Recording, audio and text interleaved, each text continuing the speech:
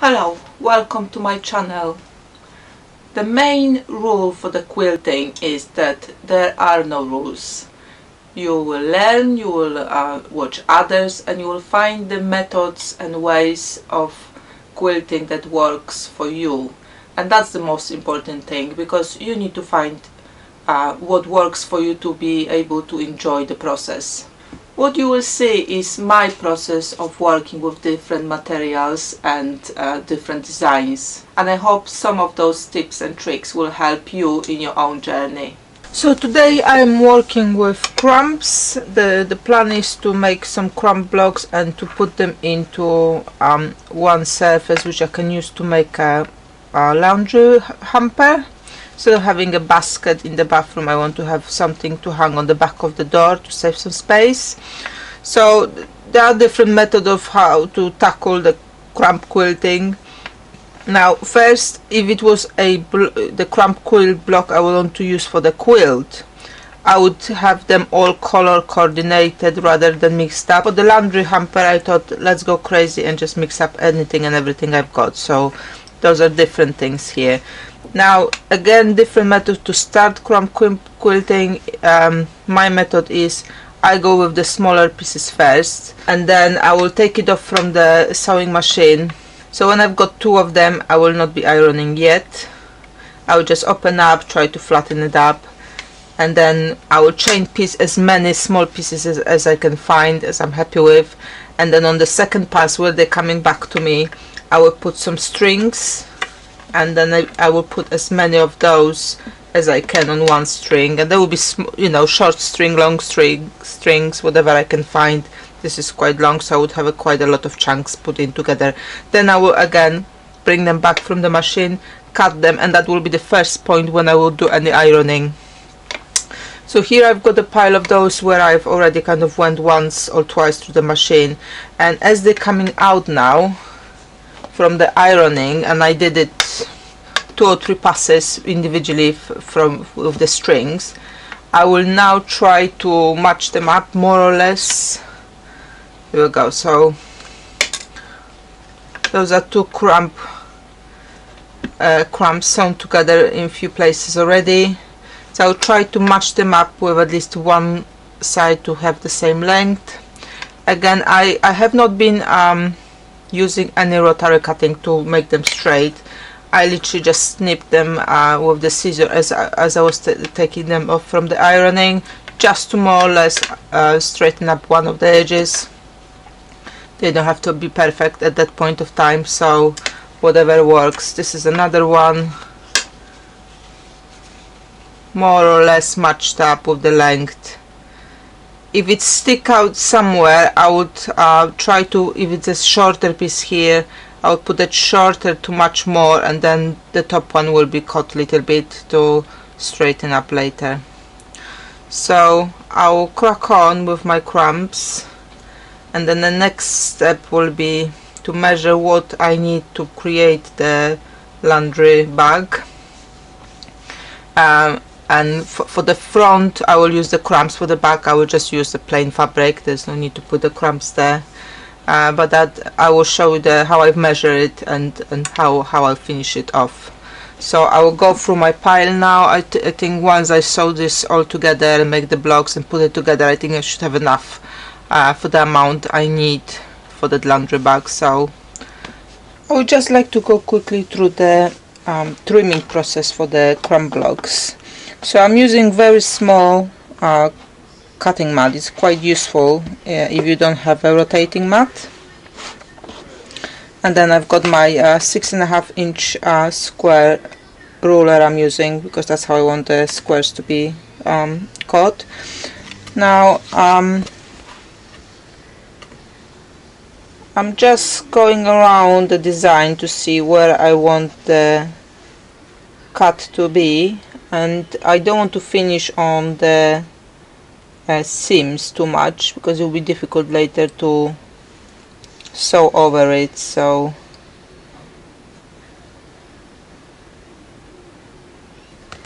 okay,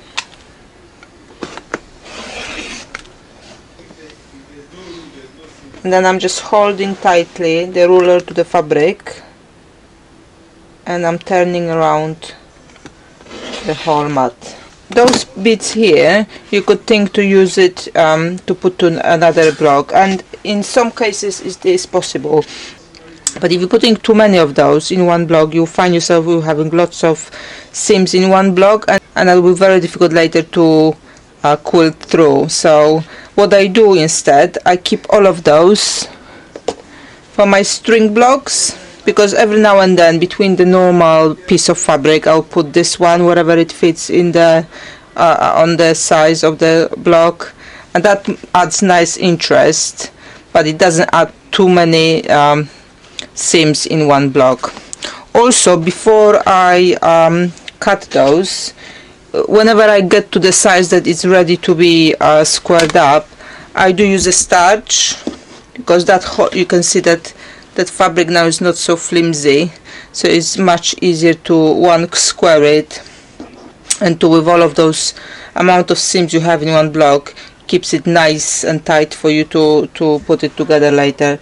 So again, I'm just putting it in, just, you know, glide around, see which side, which kind of colors or patterns looking the best.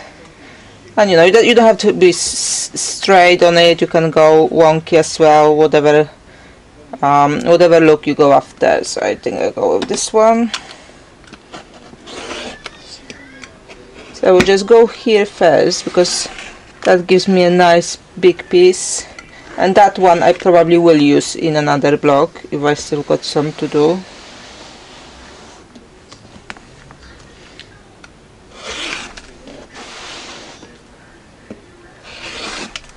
Here you go.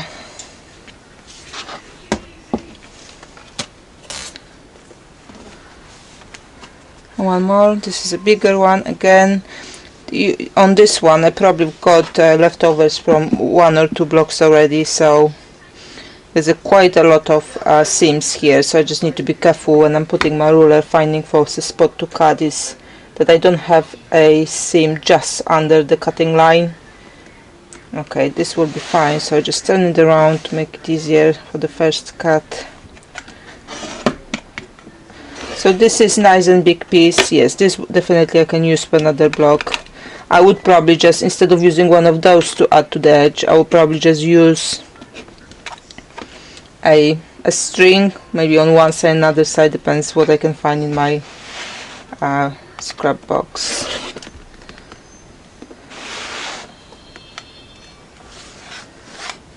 Okay, so just reposition. This ruler I'm using now, I do not have any sticky bits under the grip ones. I've got them on all the other rulers except of this one. This is the newest one I have. So what I just did, I've had some the tape which got that like a, it's not flat one, it's got like a bumps on it. I've put it under, so it does help a little bit, but not as much as I would have the original stickers to go back on the ruler. Something like this. Not sure you can see it very well on the camera, but with this ruler came those round stickers to put on the back, and that holds to the fabric very well. So I might actually look for it on the Amazon or eBay just to see if I can buy some to put on the other rulers. Okay, I will carry on squaring up, and because I already made quite a few of those blocks, I think I probably got enough for the amount I need for the bag. So I will now measure the back of the door, see how big surface I need, cut some calico cotton to quilt it on. I'm not putting any batting in it, and on the back of the bag it's going to be some thicker fabric, like curtain one or something like that. You might have a leftover, or you might have old curtain you would like to use for it as well. So I will now measure what I need and sort out those squares to make it in one big piece. Alright, so it's time to do some math for the bag. So the place I've got on the door is 24 inches wide and 28 inches long. So that's how I need to cut, plus some seam allowances all around. That's how I need to cut the back of the bag. Now for the front, because I want to box it up and I also want a flap, I need to do two different things. So the flap I want to be about 4 inches. So the flap will be 4 inches by 24 inches. Now the bottom of the bag would have been 24, and I wanted to go under about 2 inches, so 26 by 24. But I want to box it up. I would like to have at least 4 inches extra, so and just draw it first, and then I can calculate how much fabric I actually need. So that would be that 4 inches extra, 4 inches extra, and 4 inches extra here for the bottom of the bag. So what I need is 24 and 8, which is 32, and then I would need 26 and the extra 4, so I need 30 inches here, plus the bit for the flap as well. So what I need is a piece of fabric, or piece of quilted fabric, which will give me that 32 by 30,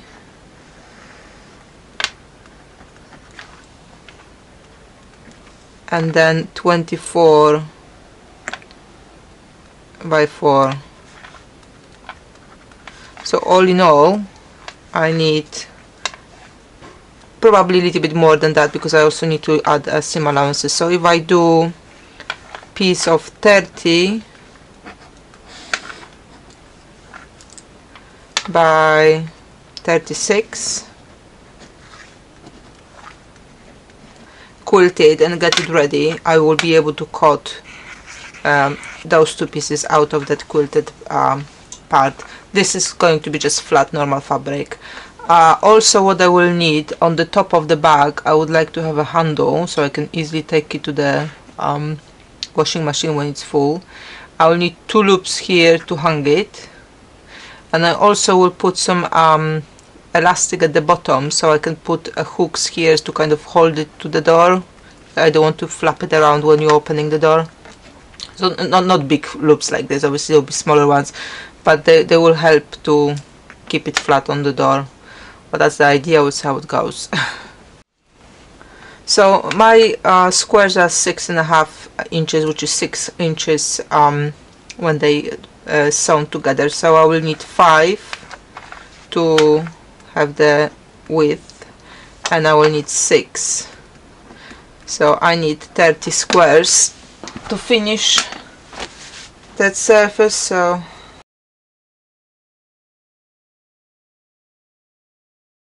I've got 29. I just need to make one more, and I'm ready to put it together, the piece of fabric I need for the back. So I've sewn all the crumb blocks together, and I cut out the shapes as per my design, and I will now sew it all together. Now the flap, the bottom part of the flap, the one which will be visible, and the top edge of the main bag is going to be finished off with bias tape, so I don't have to turn anything there. So that will help with the bulk, and also I think it will look much nicer. And then the rest will be just sewn from the left side and zigzag the edge. Okay, so before I start stitching the bag together, I need to first do 2 things. One, I would finish off the edge of the bag. That's the edge. I will finish this edge of the bag with the bias tape, and I will finish one of the edges of the flap with the bias tape, so I don't need to have to turn up anywhere. So that will, you know, that will make less bulk here. So that's the one thing. And second thing I need to do is to prepare some loops which will be used for to hang it. So I've got some leftover strip of the binding which I can use for it, so I'll probably go inside with the edges, and then that will go on the edges, and then I just need a little bit of elastic to put at the bottom as a small loops to hook it so it doesn't flap when you open the door. So let me go with it, and then I will show you how it looks when it's done. Okay, so I finished off the top edge of those pieces. So I will now box up the bottom of the bag and then use some zigzag stitch to finish it off.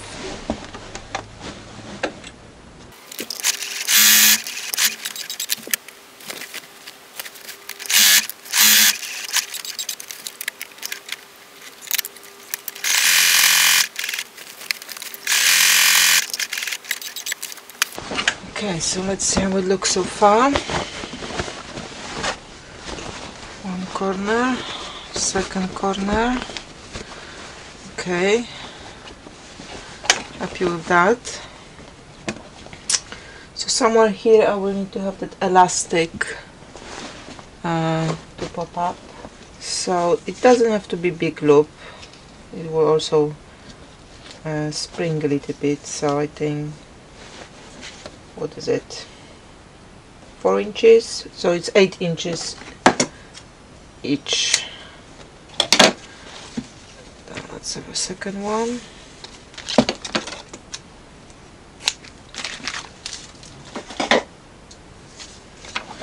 Okay, so I will sew it now.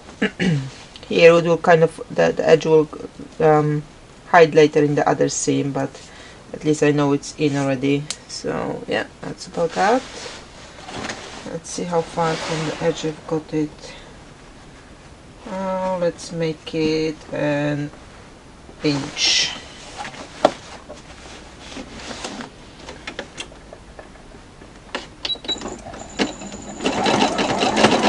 And I'm using zigzag stitch here to hold it, so it will hold better than just straight stitch, and I don't have to go back and forth.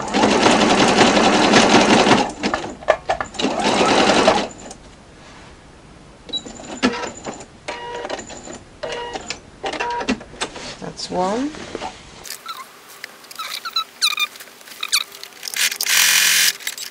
Okay, so that's the loops done.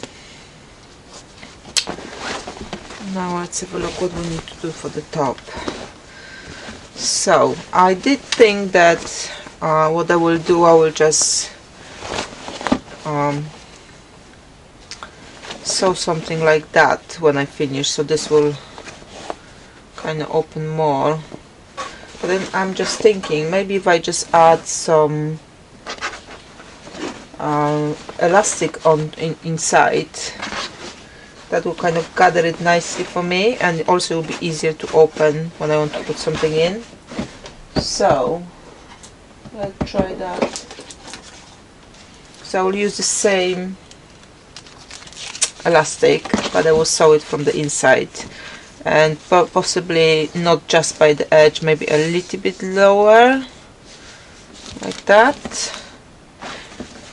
I would like possibly for it to stretch to about this length when I finish. Yeah, probably not more than the cover, slightly less maybe. Oh, let's have a look, this side.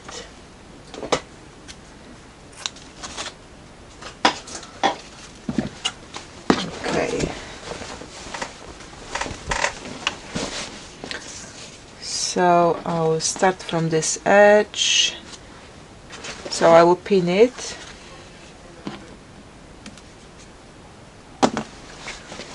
So I will pin it on this side and on this side.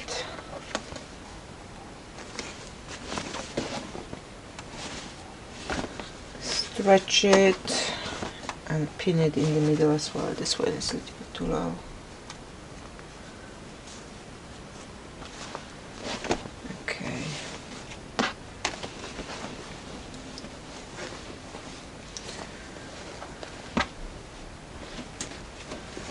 my middle here. I'll just make some marks so it's going to be easier to pin it, and half of my tape is here.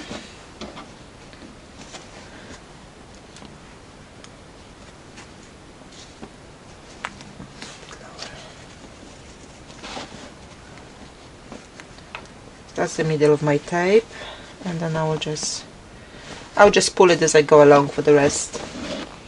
So I will use the zigzag stitch on this one as well, just a bit wider.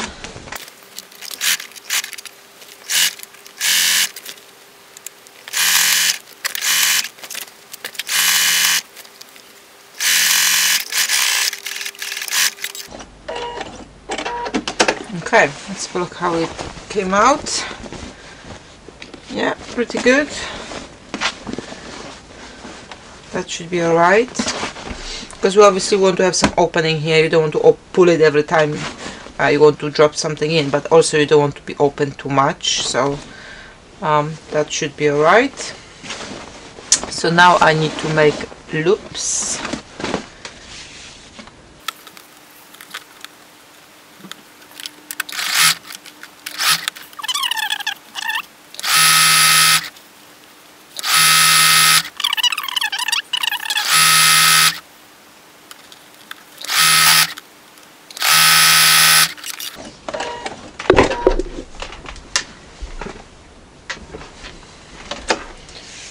Okay, so let's double it up. I will sew it again on one side, and then I can cut it into 2 loops.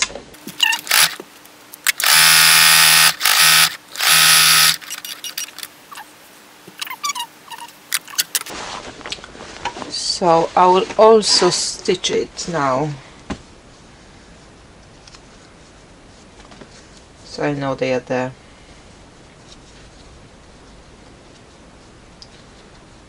Do it next to each other. So let's see, let's get some pins in here. So let's start 2 inches from the edge, and then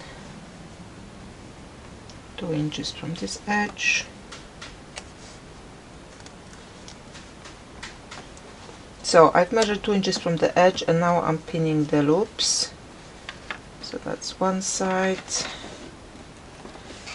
that's the second side.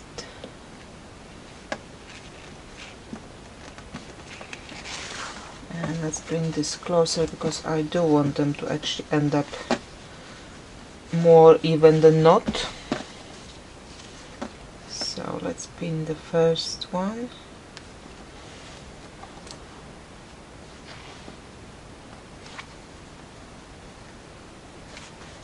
And then the second one. Even. I don't have a hooks yet on the door, so there's going to be a little bit on unevenness on this. I can always make sure the hooks are positioned better.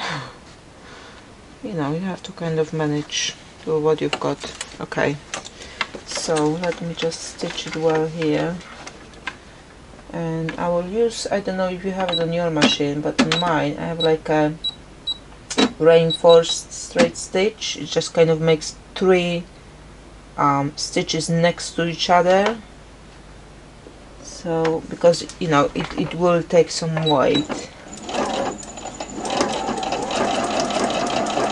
I need to make sure it holds very well.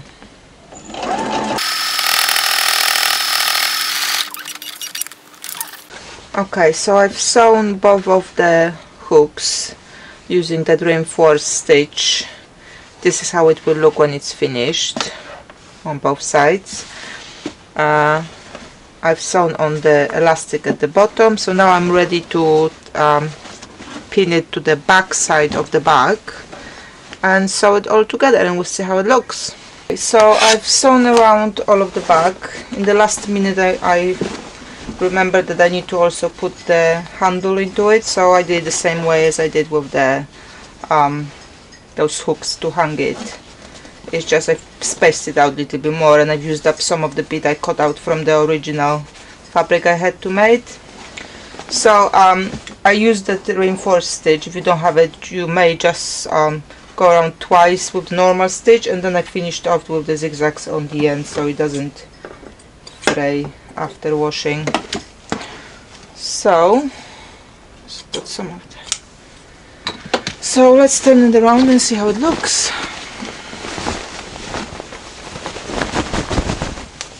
That's the back.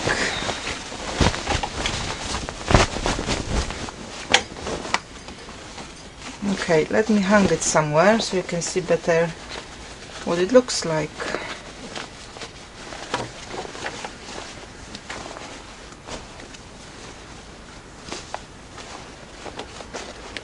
Okay, let me hang it and show you how it looks. Okay, so overall the bag look good, is what I needed. Those elastic at the bottom are working well. But what I don't like actually is how wide that bit here is, so I think what I will do, I will just slightly stitch here, maybe like 3 inches here and 3 inches here, so it doesn't gape so much out, and then I think that that place will be big enough to throw the things in. It will open like a bag, but it's not going to be as wide here, so probably whatever the distance is here, 2-3 inches on both of the sides. So let me do that and I will show you how it looks. Alright, I think now it looks much better.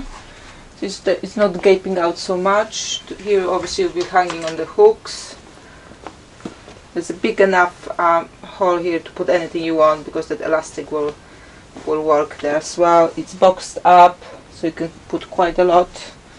And here we go, one scrappy laundry bag to hang on the door ready. I will show you a picture how it looks on the back of my door when I install it as well, so you can see it at the end of this video. It looks very nice, and to be fair, you probably could hang it on some other doors as well to put some stuffs in. I'm working from a conservatory, so I might actually hang it on the inside of the door of the conservatory to put things like some leftover fabric. So, you know, because I'm sharing my space with kids, I might put some for the kids' toys. So you may find other uses for this bag, and obviously the measurement you need to fit in whatever space you've got. But I think the process was quite simple, so you could make it in any size and also any shape, really, to whatever you need. Okay, so welcome to my bathroom, and the bag is now hanging on the door. Now, just as a warning and a tip, if you're asking somebody else to hang it for you, make sure you give the proper instructions where you want to have it hanged. I have not done that, so my bag is not stretched at the top the way it's supposed to, but I will leave it for now. It does work, so that's the most important thing. In the process, I've added elastic at the bottom of the bag to avoid from wobbling it when you open the door, but actually bag is quite sturdy and heavy enough for it not to happen, so I actually didn't use it. So just make your judgment whether you want to add it or not when you're sewing it together. So my bathroom is quite small, so I cannot go far enough to properly video it, but I hope you see how it looks. So that saved me a lot of space in my small bathroom, where the bucket, previously bucket, was taking quite a lot of space in the corner. Now that's not there anymore. So there it is, one laundry bag on the door.